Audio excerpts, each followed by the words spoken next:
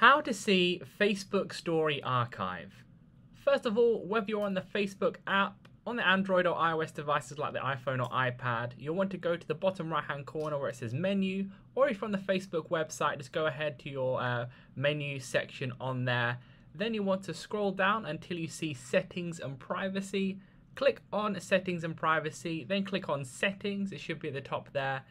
Next, you'll want to scroll down until you see a section where it says your time on Facebook. Click on that. Then you want to click on see your time. Then within there, you want to scroll down and click see activity log. Then you will look towards the top where it says archive. Click on that archive section in the activity log. Then you should see at the top left, story archive. Then within here, if you have them turned on, you should be able to see your previous Facebook stories. If you don't, you'll have to click turn on, and then within that you'll be able to see them. Or if you can't find it in this type of area, you will find your Facebook archive story. So leave a like on the video if that helped, and subscribe for more helpful videos.